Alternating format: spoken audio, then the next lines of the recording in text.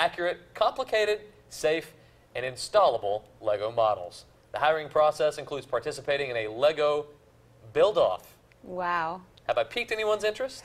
Anyone ready? It's... No? I don't think that I'm coordinated enough or really... So I'm interested, but I can't do it. But maybe someone watching would be interested in doing all that. The only thing I can do is set one of those blocks on top of a couple of wheels, right? And I make a bicycle. That's about it. Just keep building. Exactly. That's all I got for you. Pretty interesting, though. Yeah. So it's another, little job idea. Another job I didn't know existed. To switch careers. A master Lego builder. I had no idea that existed. Who knew?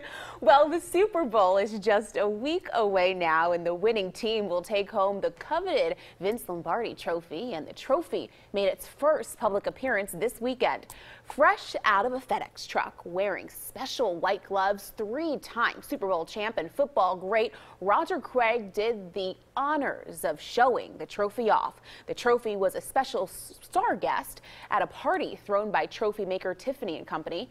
After the Super Bowl, it's returned to Tiffany's, where it will be engraved with the winning players' names. And don't forget, of course, you can see the big game between the Broncos and the Panthers next week right here on WIAT 42. Kickoff is at 5:30. Well, your time right now is 6:43. Calls for change after two homicides happened within hours of each other in Birmingham. Next, what one pastor is proposing to stop the violence.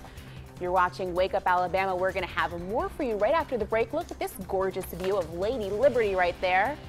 We'll be right back.